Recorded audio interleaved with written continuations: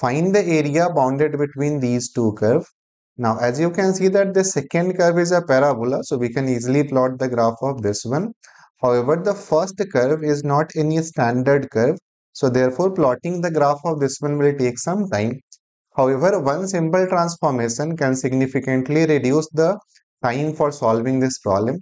If we interchange x and y, right, then the first equation will become y equals to 1 by 1 plus x square, and the second equation will be x square equals to 2y, right? And the idea is that if we take image of any two curves in a line, then the area bounded between those two curves will not change, and interchanging x and y will mean that we are taking image of both of these curves in y equals to x line.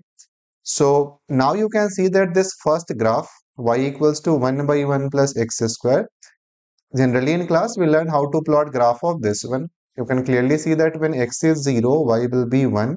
So we have this point. Denominator is always positive, so therefore y is also always positive. And as you increase the value of x, the value of y will keep on decreasing because the denominator will increase. And when x becomes infinity, y will be very close to 0.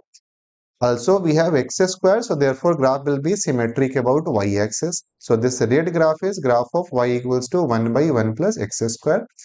And the black one is graph of this parabola x square equals to 2y. So these are the two graphs. Now, if you find the point of intersection of these two curves, so for this point, the x coordinate will be -1. By solving these two equations, we can get the point of intersection. And for the second point, the x coordinate will be +1. So now we need the area bounded between these two curves, the red one and the black one, between x equals to -1 to +1. Now, because both of these graphs are symmetric about y-axis, instead of finding the area from -1 to 1, we can calculate the area from 0 to 1, right? So basically this required area, this will be twice of area from 0 to 1. So twice of integration 0 to 1. The upper curve is red one. The equation is y equals to 1 by 1 plus x square. And the lower curve is this parabola whose equation is y equals to x square by 2. So this is basically the required area. And if you do the calculation, you will find that this number is pi by 2 minus 1 by 3. And therefore correct answer will be second option.